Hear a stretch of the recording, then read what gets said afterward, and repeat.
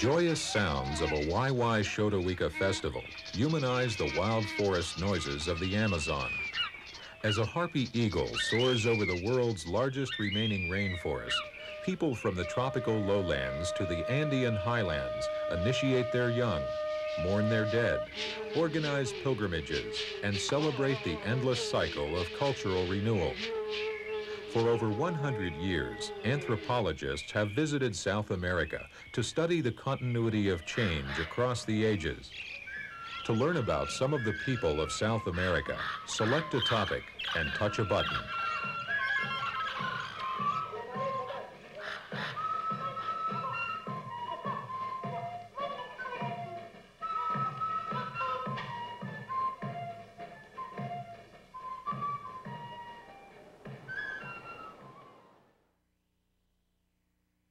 Expedition. The University Museum launched its first expedition to the Amazon rainforest in 1913. The field trip was conducted over a 3-year period and headed by Dr. William Curtis Farabee, curator of the American section of the University Museum. In a 1913 journal publication, the museum announced the goals of its expedition. The language of the statement reflects anthropological thinking of the time. To reach the tribes that still remain in their primitive condition in the forests of the Amazon, and collect weapons, utensils, ornaments, and all objects relating to the arts of life, which will be found among the various tribes visited. They are destined to supply material for future research, and especially to enable the museum to reproduce for the public benefit the actual life of some of the most picturesque peoples now inhabiting the earth, but soon to disappear.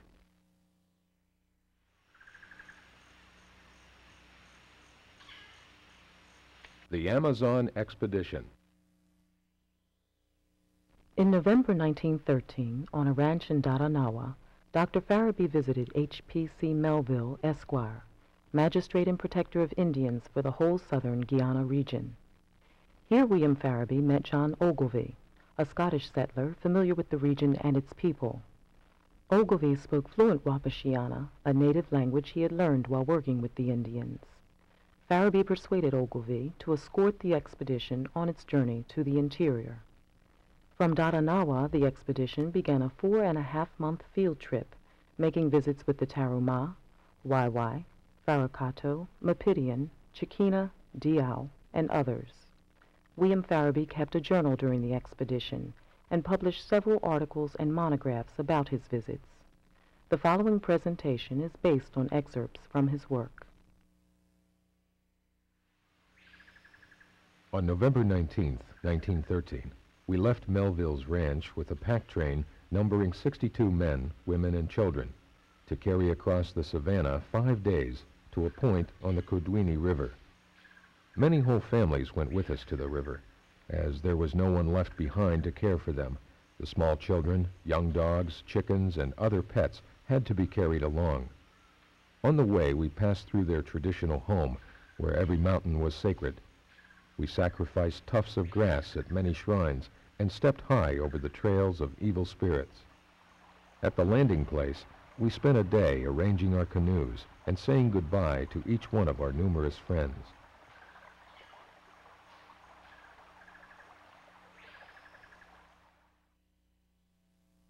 After 12 days of traveling down the Kudwini River, the expedition reached the Essequibo River.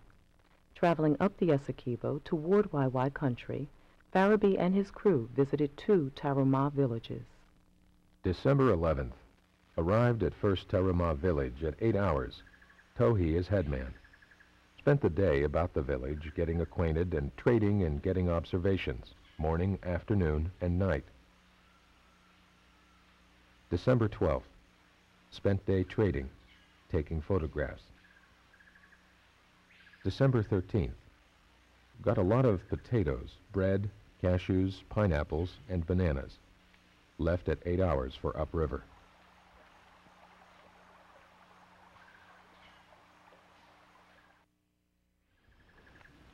At the second Tarahumara village, we fell in with Kiwinik, the Waiwai chief from Wakakulud on Blood Creek, an eastern branch of the Essequibo, some 3 or 4 days upriver. The chief was making a new field and had come down to the Taramas to get cassava cuttings to plant. One of his 3 wives was the daughter of the Tarama chief, and hence the 2 tribes were very friendly. We told Kiwinik of our plan to visit his people and the villages east of the Akarai Mountains, and asked him to go with us and furnish some men. He was quite willing to go, but his field was cleared and the cuttings were ready and must be planted at once or they would spoil. We offered to help with the planting, as there were already 15 Indians in our party, and 5 Taramas would join him if he would go. He immediately agreed to the plan. They loaded the cassava cuttings in 2 Tarama canoes. The chief and his youngest wife took passage with us in our large canoe, and we set out.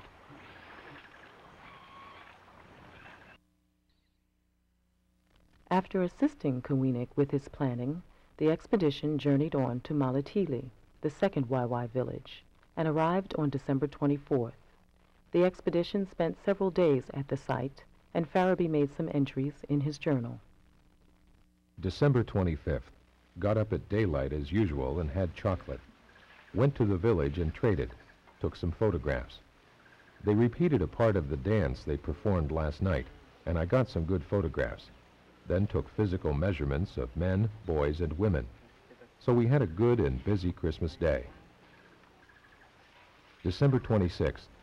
Men went hunting. Came in at night with 2 pigs, a deer, several turkeys. Got some photos. Took some observations. December 27th. Worked about the village.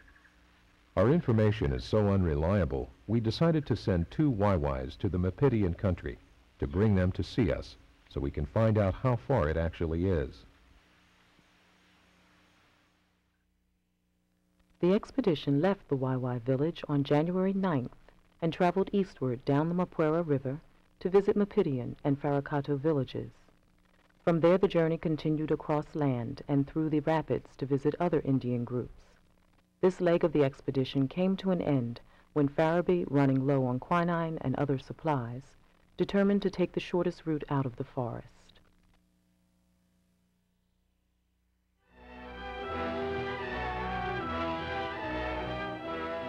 The Mato Grosso Expedition.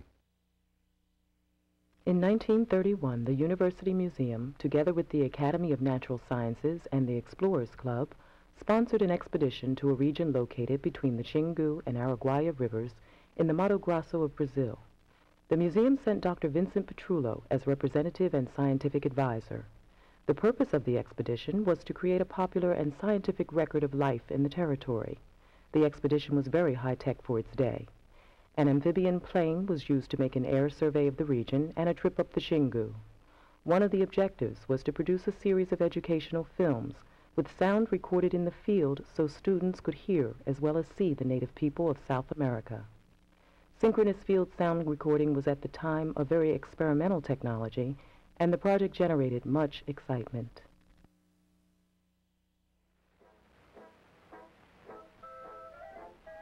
In addition to cultural collections and animal specimens brought back to the museum and the Academy of Natural Sciences, many hours of moving images were edited into 2 motion pictures about the expedition. One was intended for theatrical release, the other was produced by the museum for museum purposes. The theatrical film begins in New York Harbor and concludes on the deck of the ocean liner on the voyage back home. The film equally divides its attention among the exploits of Explorer Club members, peoples of the region, and the exotic and sometimes dangerous animals of the Mato Grosso. Like the theatrical film, the museum's film is steeped in the movie conventions of the day. It uses dramatic music and the voice of a popular and respected radio and film narrator to tell the story of its expedition to the Mato Grosso and its visit with the gorilla.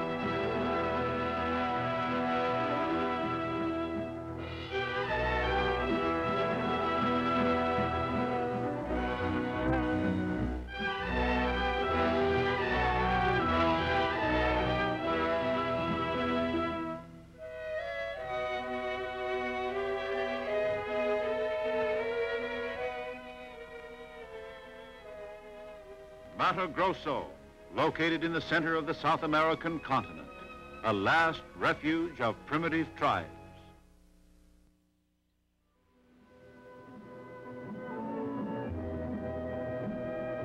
Unlike the theatrical film, the museum's presentation does not find danger lurking in every aspect of life in the Mato Grosso. Instead, it presents the Bororo as a people living in harmony with the environment. The museum's film focuses on daily living activities and the performance of some rituals. The film presentation, however, is always consistent with movie storytelling devices of the day, making use of dramatic orchestral arrangements and voice-over narration. The Bororo are essentially a river people and depend on fish for food to a great extent. Fish are caught in traps occasionally, but the favorite method is to shoot the fish with bow and arrow. The Bororo canoe is a dugout, long and narrow. It is propelled by means of a long, heavy paddle.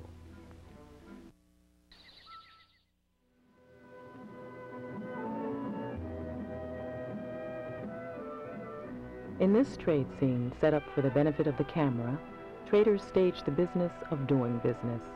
The objects mentioned in the film's narration represent some of the objects collected for the museum.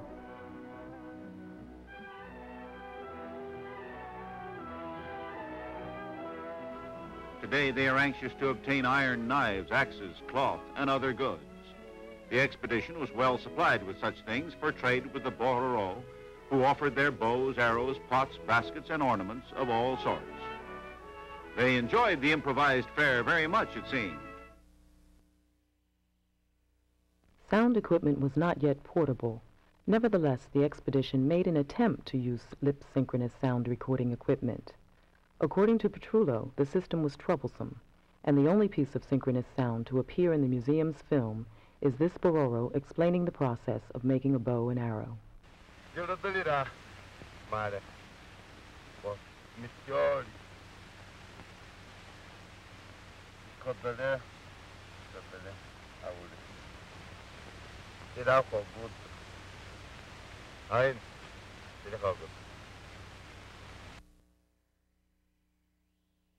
Inspired by the Mato Grosso expedition, Petrullo recognized the potential of film and audio recordings in ethnographic fieldwork. After his return to Philadelphia, he worked to establish a Latin American Research Institute. As part of the plan, he proposed establishing a foundation for an ethnological motion picture survey of the peoples of South America. Unfortunately, funds were not forthcoming, and neither the Institute nor the foundation were ever realized.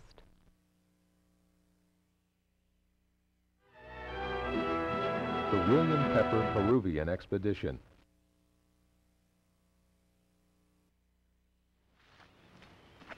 In 1895, Dr. William Pepper sponsored an archaeological expedition to Peru.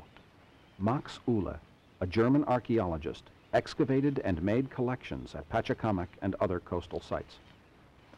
At the turn of the century, most archaeological expeditions were undertaken to retrieve ancient valuables. Artifacts of gold and silver, beautifully decorated ceramics, and exquisite textiles were enthusiastically collected and displayed in museums. In Peru, Uhle did do some collecting at Pachacamac for the University Museum, but more importantly, he had scientific intentions. He sought to discover the role of Pachacamac in the development of Andean culture.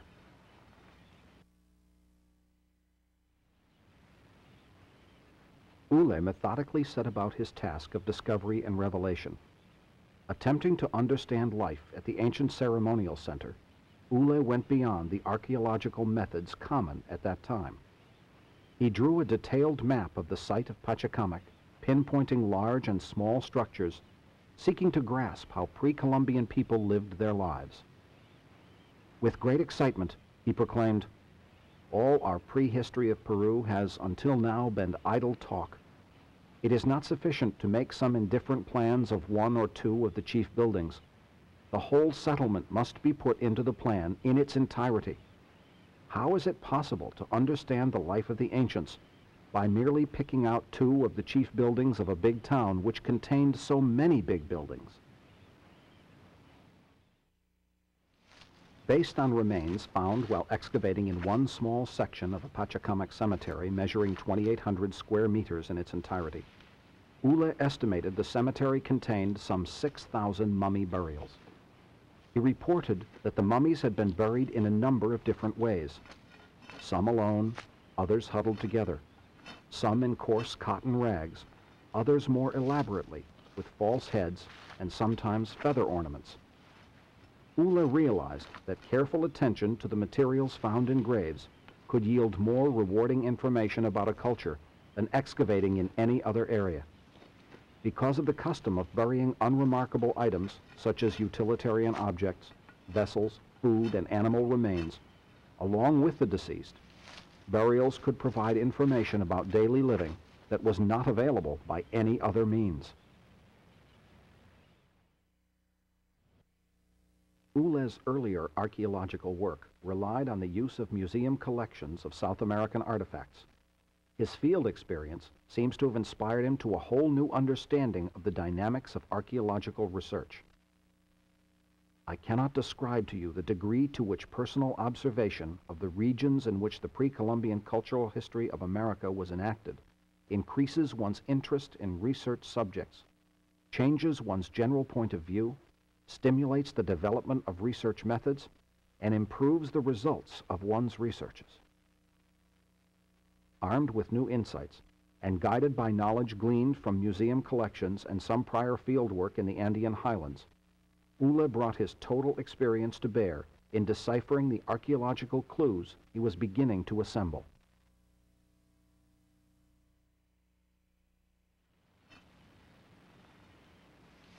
After excavating at the foot of the mound within the town, I worked my way up to the big terraced temple on the highest point of the mound, from which a delicious panorama over the sea, the Pachacamac Islands, the luxuriant valley of Lorene, the sandy desert to the north, and a considerable part of the Cordilleras is obtained. Nothing is more surprising than the fundamental contrast of finds on the big terraced temple to those from within the town at the foot of the mound.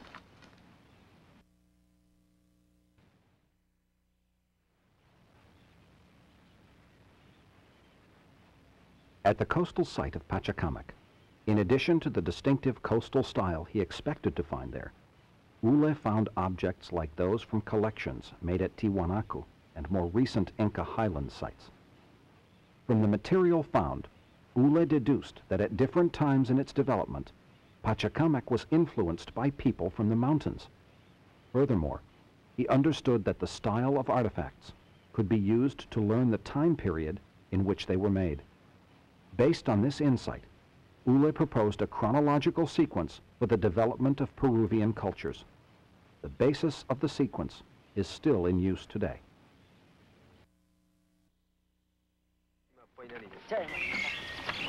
Changing world. General information. American and European social and natural scientists have long traveled to South America to study its native peoples. Now South American Indians are visiting North America, Europe, and other parts of the world to teach about the rainforest and to stop the destruction of the environment and of the native peoples who have lived there for thousands of years. Their efforts are having world impact. In 1989, the United Nations awarded Davi Kapanawa Yanomami, a Yanomamo Indian from northern Brazil, the prestigious Global 500 Environmental Award in recognition of his campaigns to preserve the land of his people.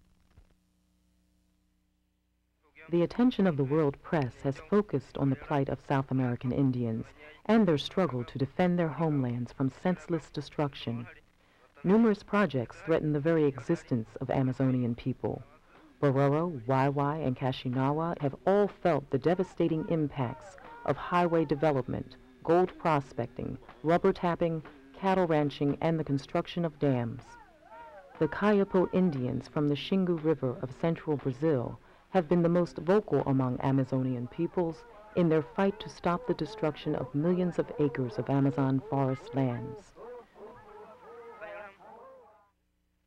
The native peoples of South America are making their presence felt around the world by actively contributing to and expanding our knowledge of the planet we all inhabit. South American Indians are introducing Western scientists to indigenous plant genetics and a wide variety of medicinal plants and herbs. They have been collaborating with ethnobiologists and other natural scientists in researching the use of native reforestation methods, natural pesticides, and fertilizer alternatives. Many native peoples practice a sophisticated form of agriculture in which patches of the forest are temporarily cleared, planted, and harvested. After about 3 years, these plots are given back to the forest.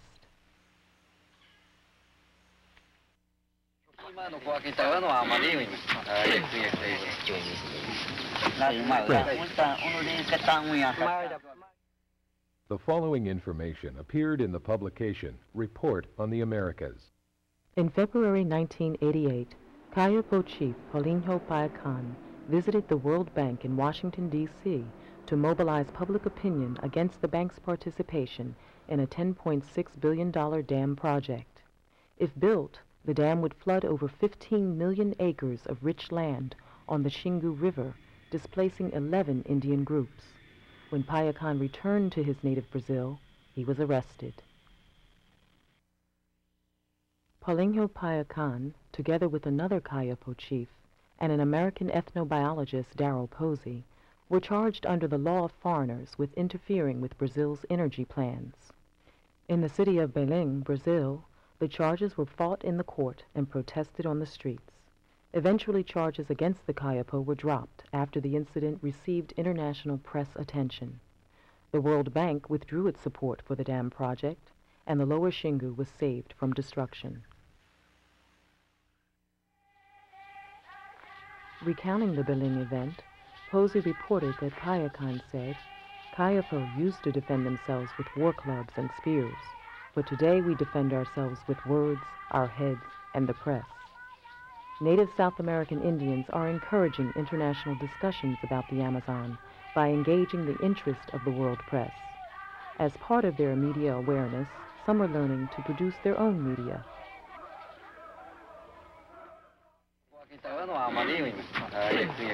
Radio.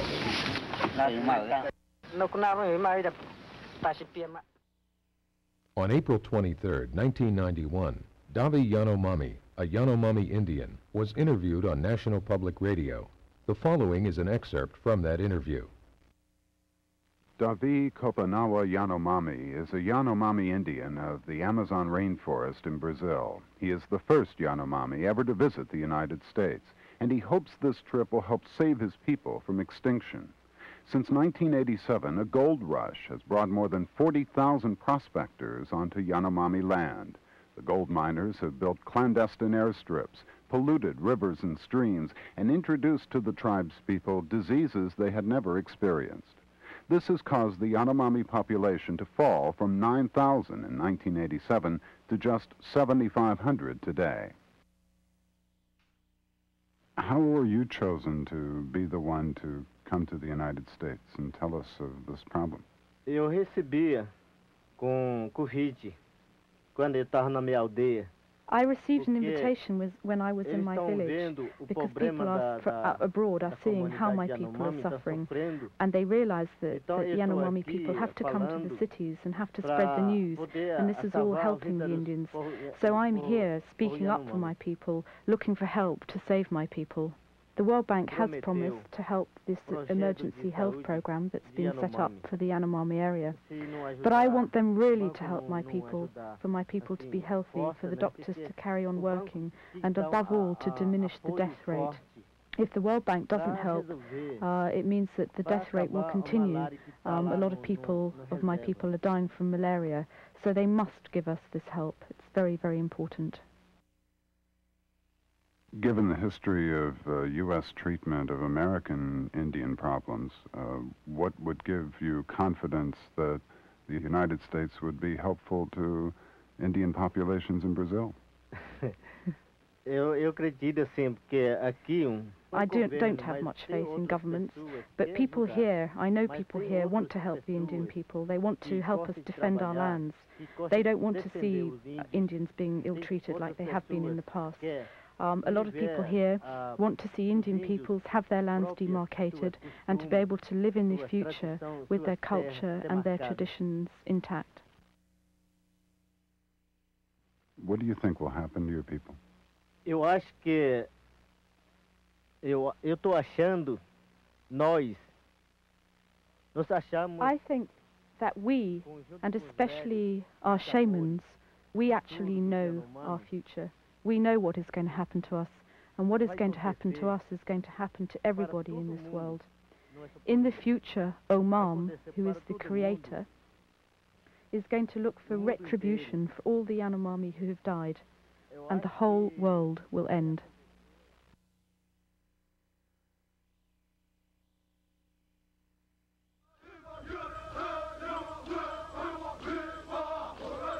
Video.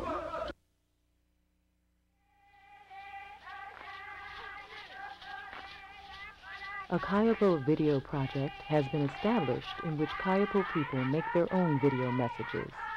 They are using video as a tool for organizing to save their lands and as an instrument for cultural survival. This videotape was made by the Kayapo expressly for use in this exhibit. When anthropologist Terence Turner discussed the museum's project with them, the Kayapo agreed to make this tape. They also had another suggestion. They thought it might be a good idea if museums would not only obtain the Kayapo headdresses, but also acquire a videotape made by the Kayapo which would show the making of the headdress. When visitors came to see the headdress, they could press a button to see how it was made. If you would like to see and hear this piece again without voiceover, touch the camera icon. If you would like to see the piece again and hear Professor Turner describe the dance, touch the feather icon. The feather work of the Kayapo people of central Brazil is made to be worn on occasions of public ceremony. It is meant to be displayed in motion and in mass, forming an integral part of the movements of the dancers as they move in unison in massed formations. The Kayapo call dancing flying, and the word for feather headdress is based on the word for bird. The feathers decorating the arms, heads, necks, and backs of these women as they dance symbolically transform them into sacred birds for their collective ritual flight. Displaying the feather ornaments each individual has inherited from his or her kin is not merely an accompaniment or decorative accessory to ritual activity. It often becomes the point of the ceremony, as in the final rite of the corn ceremony, the Barijumoko, when each group of related men proudly displays the unique headdresses and other ornaments they have inherited from their grandfathers. In the climactic moment of this rite, all the feathered celebrants stand together in front of the men's house in a collective display of their feathered finery. The dancers of the Takuk ceremony wear the characteristic Kayapo bird headdress. Even the jaguars impersonated by some of the dancers in this ceremony are covered with feathers, and some wear the unique Kayapo feather headdress, the akapari. The young people being honored in the ritual stoically endure the assaults of the jaguars, their arms adorned with feathered wings for their ritual flight.